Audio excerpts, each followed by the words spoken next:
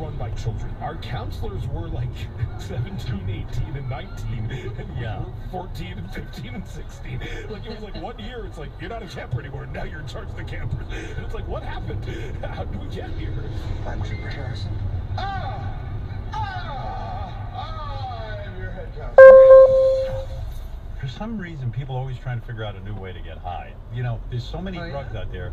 Yeah, why would somebody get into this? This is a thing on social media people are doing. They're getting high off of decomposing meat. Whoa! And it's called high meat. And what it is, this is a true story.